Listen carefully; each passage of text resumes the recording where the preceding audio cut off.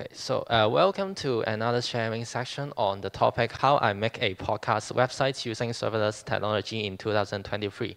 We have our guest speaker, Mr. Shengyou Fan, and he's a developer advocate in JetBrains who focus on web technology and backend development. He's fascinated with researching new technology and fond of skills that increase productivity.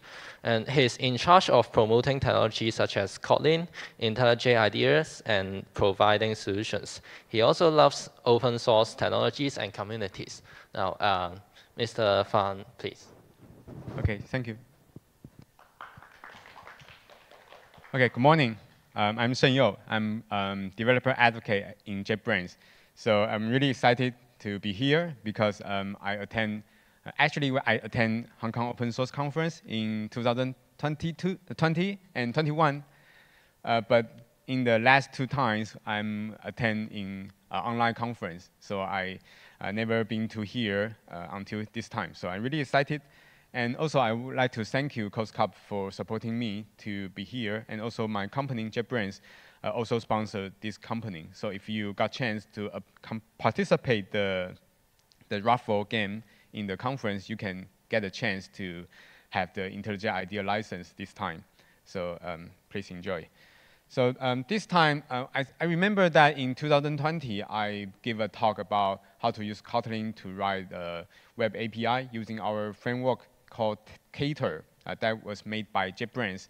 In 2021, I share my experience, how we run technical community in Taiwan online during the pandemic.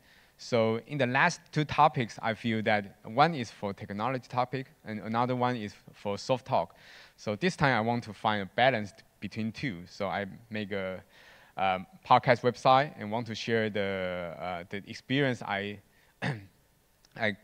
walk through and also some perspective from this journey. So before we get into the technical part, I want to give you some overview of my story. I joined JetBrains in 2019. That was the year I started advocate Kotlin technology, and also we highly involved into the technical community. During that time, we run the Kotlin everywhere with Google, because at that time is the Android team decided to use Kotlin as a programming language for Android. So at that time, we collaborate with Google to have this event to introduce Kotlin and introduce how to use Kotlin everywhere. Not only on Android, actually you can use on server side. And then you know the thing, the pandemic have happened, so there's no physical event during that time. So in order to advocate Kotlin, so I try to arrange the online study jam online. So we arrange the study jam every week, and we create the Line group and Telegram group for discussion. And also we record all our activity on YouTube. So if you got chance, you can search the Kotlin 读书会. It's that our study jam playlist, and you can see all the activity and recording on YouTube. And during the pandemic, we got a chance to have a very few physical event. So that time I collaborate with GDG to have a Kotlin serverless API workshop in GDG. So in that time, we use Kotlin to write a serverless API on Google Cloud Platform, and we try to use cloud functions. Actually, that was the time I first learned about the technology about serverless. So that's the fundamental part of this talk. So that's the first time I used serverless. And in the last 2 years, we want to give the stage to the speaker in Greater China region to spread their knowledge on Kotlin. So we arranged Kotlin 中文开发者大会, Kotlin Kotlin conference for Chinese developer. So we record everything online, so you can watch this video on Bilibili or YouTube. And in the same time, we also collaborate with the Kotlin user group. It was the user group that's supported by JetBrains. So all around the world, we have 211 Kotlin user group around the world. And in Greater China region, now we got 18 Kotlin user group in this region. So we also have KUG in Hong Kong. So if you are interested in Kotlin, you can attend the activity that hosted by Hong Kong KUG. So this last year, I talked to the organizer of Kotlin user group, and we are thinking about what we can do for Kotlin, and we came up with an idea that maybe we can have a podcast show to talk about Kotlin, because we searched online and we realized that there's no Kotlin podcast in Chinese. So actually, we have Kotlin podcast in English, and that was hosted by my supervisor. So I think, okay, that may be good. I can have another Kotlin podcast, but speaking in Chinese. So we start up this podcast show last year with the Kotlin user group organizer in Shanghai. So the organizer Yang, and one of our volunteer in Taiwan, Maggie. So we three people co-host this this podcast show we call Kotlin 炉边漫谈, Kotlin Fireside Podcast. So the current result is I list here. So we have 3 co-hosts, and we produce 9 episodes in 1 year. So you can search our episodes in YouTube and also other platforms. So in order to cover two locales in my region for the Greater China, so we provide 2 locales, one for traditional Chinese and another one is simplified Chinese. So we need to deploy all the podcasts to 10 platforms. And we also want to provide the video version of the podcast, so you can see that we also deploy to YouTube and Bilibili. I feel that is an evaluation process on this show, because in the very first beginning, we just make a logo and pick a theme music, and then we get started. But actually, when you start a program, then you start picking on some detail. For example, everyone is starting to prepare a new microphone just for the better sound quality. And then we are picking about our background and our lighting. So you can see, if you watch the video version on YouTube, you can see that everyone is changing their background. And then we put more effort on the post-editing and design. So you can see that our layout is quite different in the recent version. And also, we are working on some special episode. For example, we named this podcast show called Fireside Chat, right? But actually, we have some special roadside episode, which means that one of our co-hosts, he traveled to Singapore, and he have a roadside episode with our guest speaker. And it's quite loud in the episode, but we feel that it's quite interesting. So after 1 year of the podcast show, so we are thinking about what's next we can do. And the things we want to involve is 2 parts.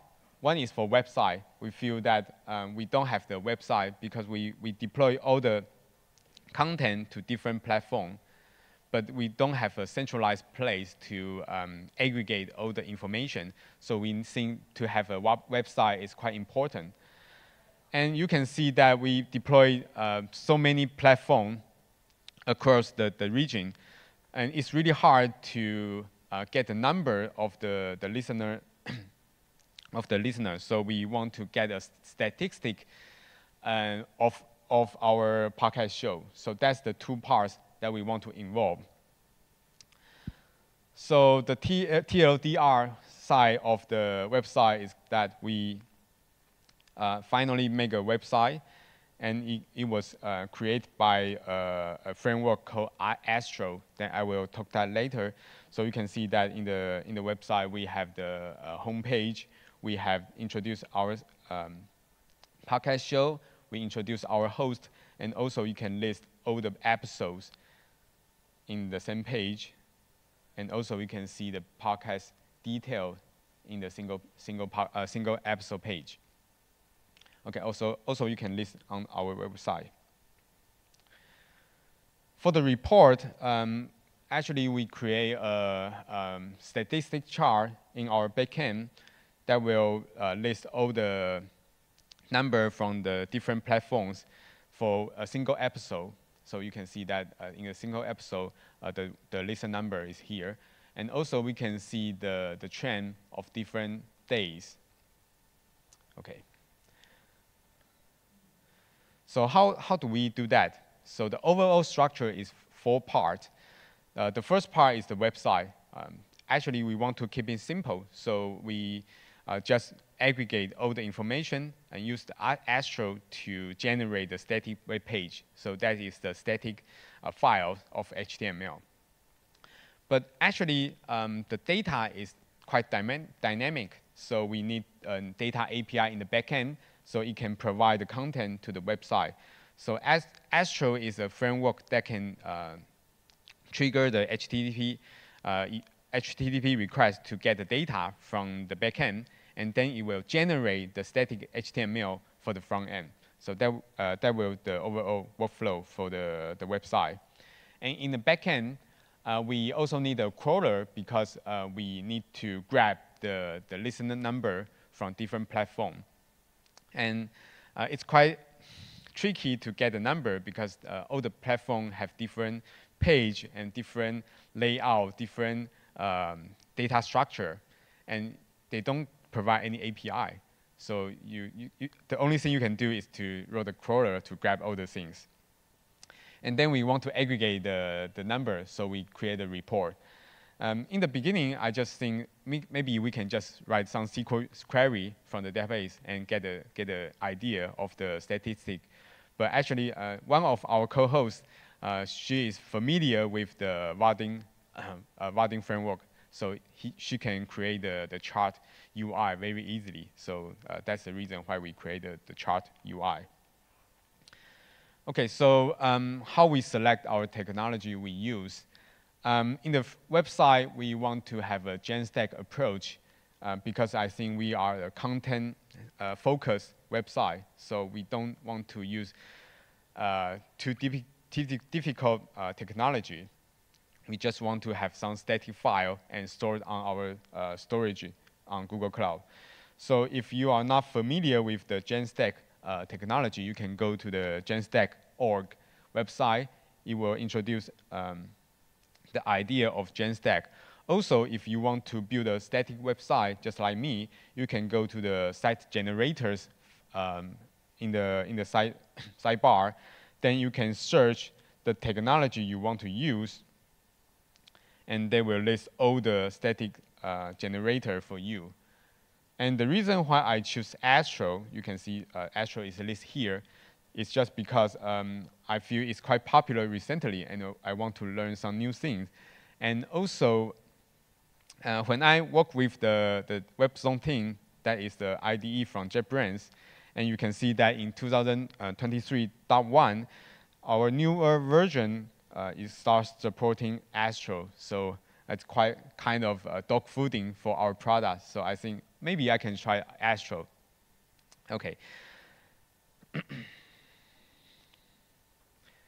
For data API, because I mentioned that in 2021, I start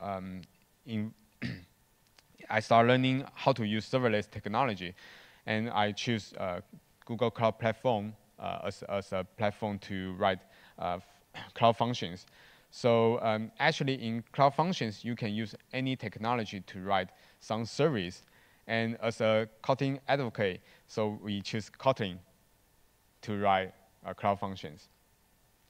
For the crawler, actually, I think you can use any language to write crawler in this in this modern area. But as our podcast is Kotlin podcast, so we want to use all the technology in Kotlin. So we choose JSoup. It's kind of HTML parser in Java ecosystem, and we can use Kotlin with Java. So that's no problem for us to use JSoup to write crawler. And also, we want to deploy on serverless platform. So we use Cloud Platform to build a function. And also, we need to trigger it hourly. So we use Cloud Scheduler to trigger the Cloud function. And in the last part, we need a report. So we use Spring Boot. And also, we use Vaulting chart to integrate with each other and to draw the report chart for the numbers. Okay, so let's start the journey.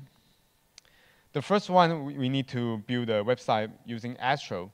So Astro is built on top of Node.js and JavaScript. So you can use npm to create a new Astro project.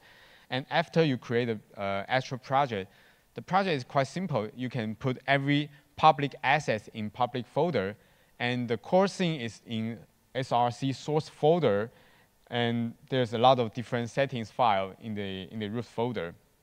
But actually, you can only focus on the src, the source folder is enough.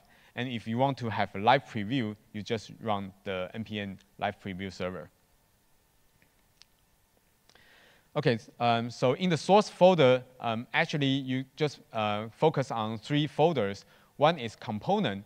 Component is used for the reusable component in your page. So if you want to have a header, you can just put a header in components. The second one is layout. The layout is kind of the overview, the overall layout for your page. So if you want to have a main layout in your page, you can use a main layout Astro file in layouts. Then you can have the simplified the layout system. And also, if you want to have different page, you can put the page file in the pages folder. So actually, you can get several pages in your Astro project. Then if you need some global script and style, then you can put in the script and style folders. So let's start with create the main layout. So this is your browser, and you want to have the overview layout. But actually, we just put the HTML and head and body in your page. So that's the overview main layout. In Astro file, you can create 2 parts. One part is just like the markdown from matter. That is the place you write TypeScript or JavaScript. And the second part is the component. You can write any HTML in your in the Astro file. And the 2 important things in your main layout is the one is slot. It's kind of the place that you can extend by your child page. So you put a slot in your main layout, then your child layout can extend the main layout to put another component in this place. Also, if you want to pass some parameter from the TypeScript, you can decide some variable using Astro properties. Then you can use that in your component. Okay, so how to use a layout in your page? First, you just create a page file in the page folder, and then also 2 parts. In the front matter, you can import the main layout, and then in your component, you just write a main layout as a HTML tag. Then you can put your content in the main layout, and it will push into the slot part. So that's quite simple. And if you want to have some component-specific style, you can also put in your Astro file. And the scope is only applied to this component. And so after we apply the main layout, you can see our browser have the header and the footer. So how do I get the header and the footer? If you want to have some reusable component, you can also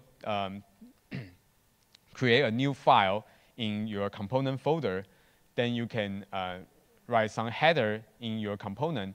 then in your main layout, you can put the top header in our main layout. Then you can have the header in the layout. So you can see that the main layout is like something like this one. So it will display in your main layout here. Okay, it's quite simple.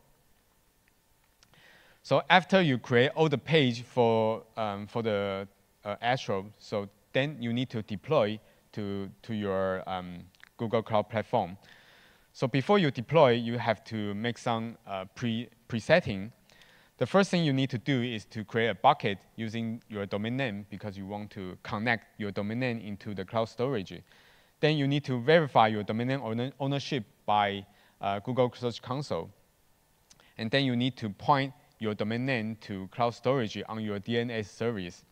And also, you have to make your bucket accessible publicly by Google Cloud. And don't forget to set the default page and error page on cloud storage. So the cloud storage will notice that you will need to point the default page and 404. And then you need to deploy your website. So we use cloud build in 3 different steps. So basically, you just use npm and Cloud SDK to deploy your website. So during the deployment, you can see that Cloud Build will build everything for you, follow your step, and deploy to the cloud storage. Okay, but we need an API, right? We need a data API. So if you want to have a data API, you can use the Cloud Function. You just create a new Kotlin project in IntelliJ IDEA and add the function framework from Google and add some plugin for Maven. And then you need to decide what the structure of the episode using the data class. And then you need to write a handler. The handler is to handle the HTTP request. So you extend the HTTP function from the function framework, and you need to implement the service function to get the request and the response. Because we want to use JSON for the result, so you need to do some serialization using the serialization library. So we use the Kotlin X serialization, which is developed by the Kotlin team. So you just need a few lines of code, then you can serialize your episode data into JSON file. And then don't forget to set up the response for the status code and the content type. And after you build your cloud function, you also need to deploy to your Google Cloud Platform. So you also use Cloud Build. In this part, you can specify the region, the function generation, and JVM runtime and memory size for your cloud function. So after you set up all the detail, cloud function will help you do the DevOps things. So after you finish your API, then back to the Astro. In our page, we need to fetch our API using TypeScript. So actually you can use JavaScript as you want. So in this example, you just use TypeScript to fetch the HTTP endpoint and get the JSON. Then you use the map function to get the data and put it into your component. Then you will display on the page. And you realize that you not only list all the episodes, you also need a single episode page. But we cannot generate all the page manually by ourselves. So in Astro, you can have a dynamic page. You can see the file name is wrapped by ID. So in this function, you can give Astro a rule that how you can generate all the page by an API, and then it will get the ID to fetch another API to generate the single page content. So in this example, you can see that there's a 2 part. this part is get all the episode data, and this part is get the simple episode data to generate all the page. So actually, you only need 2 files to generate all the website. So after you finish the data API, you can deploy it to the Cloud Functions. That was the screenshot for the Cloud Function. So after we finish the front end, then we need to work on the back end. So in the back end, as I mentioned, that we can use JSoup to grab the data from the web page. So you can see that is the JSoup example. Basically, JSoup is kind of the HTTP client and the HTML parser. So they can send the HTTP request to the web server. Then you can use the CSS selector to select the DOM in your HTML, and then you can extract the data from your HTML. So I use Himalaya as an example. As you can see that we want to grab the number from the page. So this is the HTML part from the page. So actually, you just can send the HTTP request, use the CSS selector, and get the number and convert into the integer. And if you want to get the number from YouTube, the thing is quite tricky, because in the very first beginning, I grab the number, I get the HTML from YouTube, and if you open up in the browser, it's a blank page. So I'm worried about that. Oh, maybe I can use Selenium to run the JavaScript and get a number. But actually, if I take a second look of the HTML, actually YouTube's put the number in the meta under the head. So you can also use the CSS selector to get the number from your HTML. So you don't need to use the Selenium to grab the number. So it's quite easy.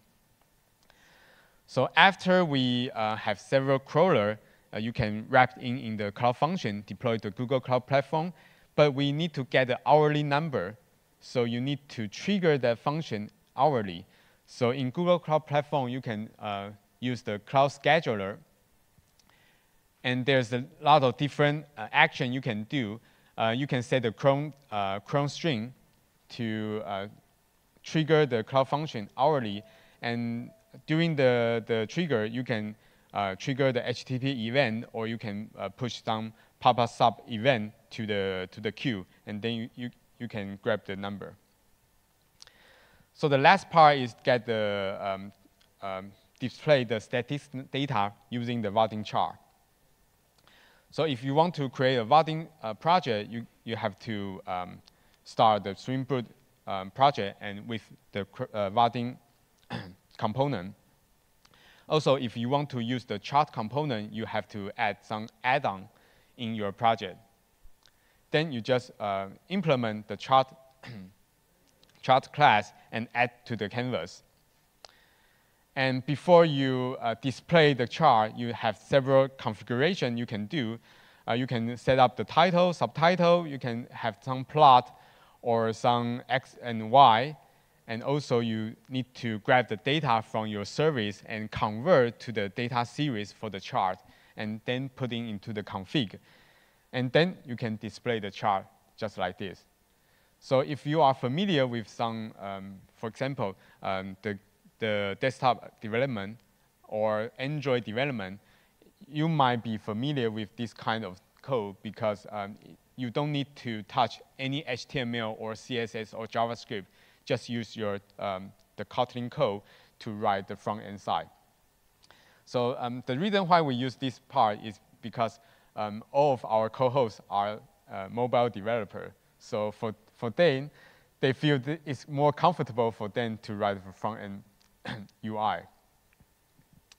Okay, so in the final part, we have some retrospective. So the technologies we use is 4 parts. We use Astro for the front-end web page, and we use function framework with Kotlin for the data API, and we use JSoup with Kotlin for the crawler, and the final part, we use Spring Boot and Vaadin chart for the report. And we use different GCP service like Cloud Storage and Cloud Function and Cloud Scheduler, and also we use Cloud Build for the CI and CD. So we are talking about how we can move things move forward. The first thing we need seeing is that we need to paying down the technical debt, because during the development we tried too many new things. So we want to limit the technology we use. So we kind of trying to centralize all the things in single part. And also we noticed that the cloud function is kind of built on top of Cloud Run. So we might migrate our code into Cloud Run. Also, we didn't only support one locale on our website, so we are planning to support 2 locales. Also, from Google and Apple and Firestore, they didn't provide any web page that display the listen number. So the only thing we can do is to download the CS file for the statistic. So that may be the second part we need to walk through. And since we have the data API for all the episodes, so as I mentioned that other co-hosts are the mobile developers, so they are thinking about maybe we can build a cross-platform mobile app using Kotlin. So that was the next step. So that's all. So if you are interested in Kotlin and you want to listen some interesting podcasts, actually our podcast is talk about not only the technology part, also some soft skill and the experience they are working abroad. So if you are interested, scan the QR code and get the website. You can listen all the episodes. And also we have COSCUP in Taipei. So if you got any chance to Taiwan, come to our booth and we can talk. Okay, thank you.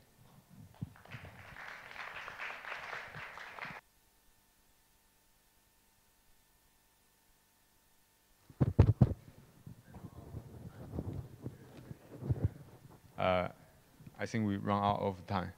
We have more. Oh, one. Okay. Any question?